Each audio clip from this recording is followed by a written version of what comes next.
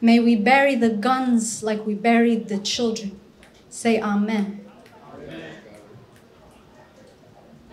Caskets the size of a child's body lay in rows. Grown men weep, and mothers wear black. Mothers always wear black on these occasions. But we will never forget the lives you lost. But the only difference between us is the number of cameras that follow the story. In Chicago, they'll call it a homicide. In Iraq, they called it collateral damage, but they call the white case a tragedy. I hope you know not everyone gets that privilege. Because so much of this world is starving in slums.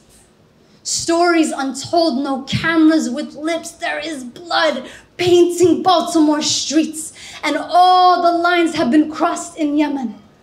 Afghanistan's mothers spent 20 years weeping beneath drones, and the children die in piles. Children die in piles. And so we pray that the image of our dead will teach you about the nature of our streets. We know all your tragedies. What will you learn about ours? May we bury the guns like we bury the children. Say Amen. Soccer moms in the settlements, say Amen. Wives of Washington politicians, say Amen. Mothers of the powerful, for God's sake, just say Amen. Are your nightmares not bloody yet? There are Congolese women and Sudani women with machete gashes, and no one can sleep because everyone is crying. We are standing outside your windows, holding our kids, praying that you'll just point your cameras at us. You lock your doors at night, but we are all afraid of this world.